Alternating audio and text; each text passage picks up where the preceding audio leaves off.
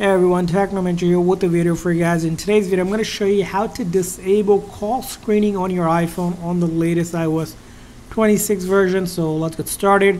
First thing is go into your setting and then scroll all the way to the very bottom where you see apps. So we're going to click on apps, and from apps here we're going to scroll down all the way to the P section for the phone setting app.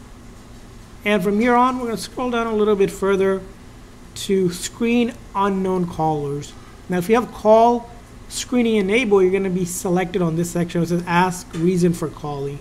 To disable it, you want to select never, or you also can do basically silencing calls. If basically calls unsaved number will be silenced, so either of these two options will disable the call screening feature, which is a new feature on iOS 26. So I would select never, but you can always do silent as well. As long as you don't select the middle one, it will be disabled. So that's how you do it. I hope this video was helpful.